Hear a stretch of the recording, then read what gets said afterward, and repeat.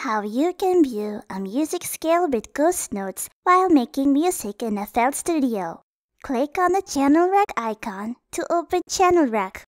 Firstly, I prefer to have an empty sampler channel at the top of my channel rack.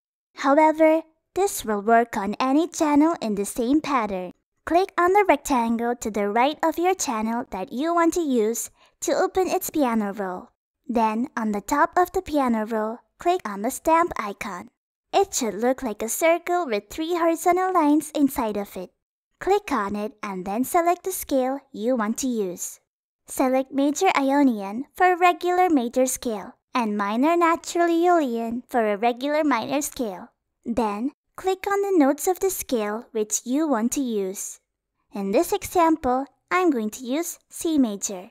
Then, hold Shift key and left click and drag from your bottom note and put the new group of notes on the upper and lower octaves. Don't forget to let go of Shift while trying to move your notes up and down the octaves.